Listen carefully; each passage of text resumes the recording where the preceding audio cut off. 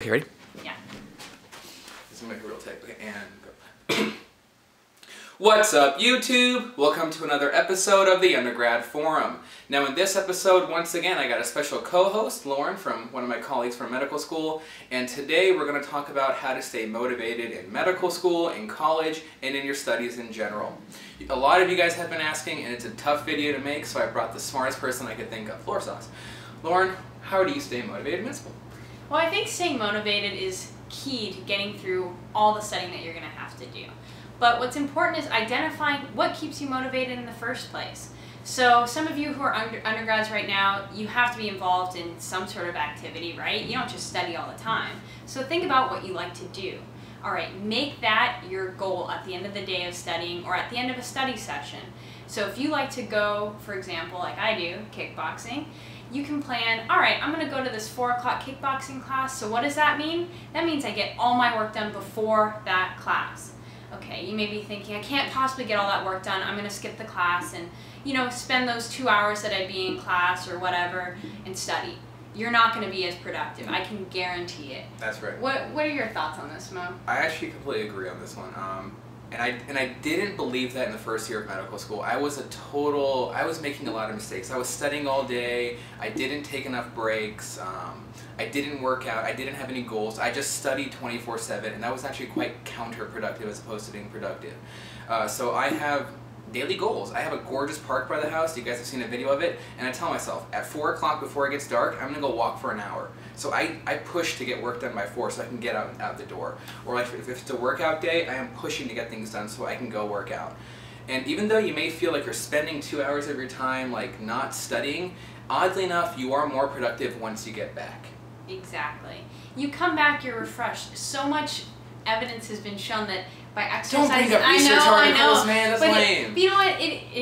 It increases your endorphins. It makes you feel better, and you can be more focused when you come back. That's true. Because we all experience burnout when we're just sitting and studying. Because let's face it, it's a very passive sort of process. You got to be active. You got to do something. Right. Now, working out might not be your thing. I used to be really into playing the drums. So if you like music, if you like art, you like dancing, just do what makes you happy and keep that as your goal. Another thing I like to bring up is every time Mo and I have a test, I always ask him, so Mo, what are you doing for fun after the test? He hates when I ask that question, but the reason I ask it is because I think it's really important to have something fun planned for after your test. You study so hard, you've got to treat yourself for being done. It doesn't matter if you completely blow the test or if you do amazing on the test. You have to have something to look forward to. So I have a different take on that. I think it's important to enjoy the time after the test, but I enjoy having nothing planned. Because if I have something planned after a test, I think about it. And I know that for some reason, it gets in my thinking process. Like, during the exam, I'll be thinking about it. So I can't control myself. So I have to tell myself I get to do whatever the heck I want to do after the exam. I have complete free time. And normally I just goof off and have fun.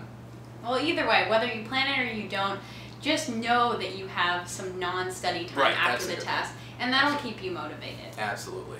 That's a good point. So so that's just general motivation to keep you just from, I guess, dropping out of school. How do you keep yourself motivated in the day-to-day when you go home, you're like, I have about 10 hours of work to do, and it's going to be a long day? To be honest, I don't keep track of how much work I have to do by the hours. I make a list of things that I need to get done, and I acknowledge that I will never complete my to-do list, and I have to be okay with that. That's right. And you have to accept that, you know, you have limited time in the day, but as long as you're keeping yourself healthy, giving yourself some breaks to stay sane, and getting through the work as well as you can, that's what's most important. It's quality of studying, not quantity. I think you really highlighted 3 key points that I think we should emphasize again. Take breaks when you're studying. Don't try to be like super machine and just sit there for 6 hours. You're going to inherently take breaks by kind of wandering off in your mind. Take your breaks. Do things that are fun. And what else did you say? I already forgot. Oh well. No, oh, that's right.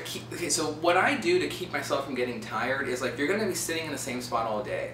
Like, you're still going to be sitting, you're going to be reading. Try making flashcards. Try like writing on a whiteboard. Try using a standing desk. Just keep mixing it up if you find yourself getting tired. I think that degree of a little bit of variation from just sitting all day, because I get kind of bored if I'm just sitting and reading all day. I'll start to do other things. Just start typing your note. Just find any excuse to keep yourself working so you don't procrastinate. And then something that's sort of an aside but a bigger picture is think about what you want to do long term.